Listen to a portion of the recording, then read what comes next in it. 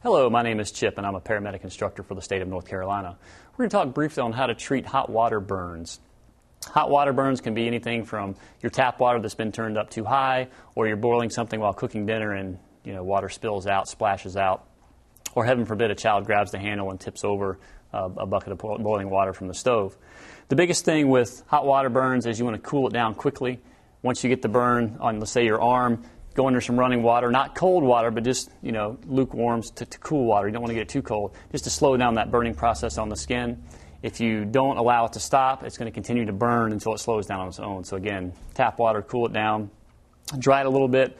Sometimes if it's very hot water, again, boiling water, you're going to get a blistering effect. You can actually get a second-degree burn, which can be serious if it's on, let's say, your entire wrist or your fingers. You can have problems with moving your fingers as well as your wrist. Also, swelling if the burn goes all the way around. It's called a circumferential burn to your wrist or fingers. It can cause swelling that almost acts as a tourniquet and squeezes as that skin starts to swell. That can be a pretty serious emergency because it can slow down your blood flow to all parts beyond that or distal to that site. So with those, you definitely want to seek medical attention very quickly.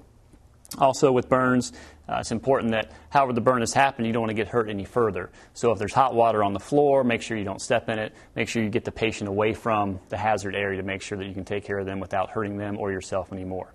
And this has been basic treatment for hot water burns.